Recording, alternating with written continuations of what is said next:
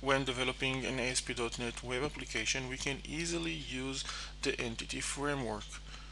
We just need to mark the project, right click, select add new item, and here we can go through the wizard in data category, the wizard, to create ADO.NET entity data model, just as if we were developing a simple standalone application that used the entity framework. Assuming that we already have a database with tables, we can select the option to get all classes auto-generated for us based on the tables we already have. So we just select the database, generate from database option, press next,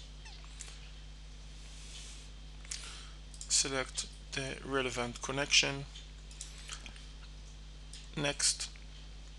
Pay attention over here, if we select save entity connection setting in web config, then it would be possible at a later stage to refer the connection string from our ASP.NET web page in a simpler way. I shall show that shortly.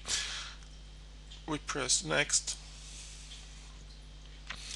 and then we get a detailed list of the tables. We select the tables we are interested at and finish. The outcome would be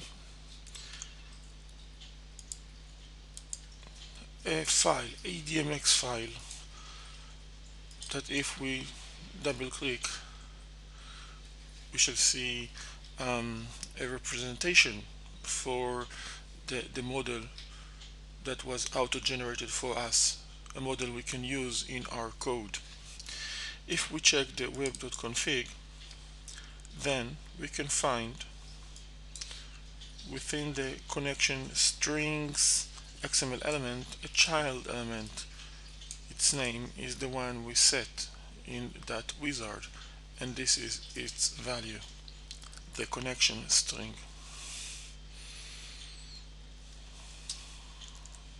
We can now use the entity framework in our ASP.NET web application.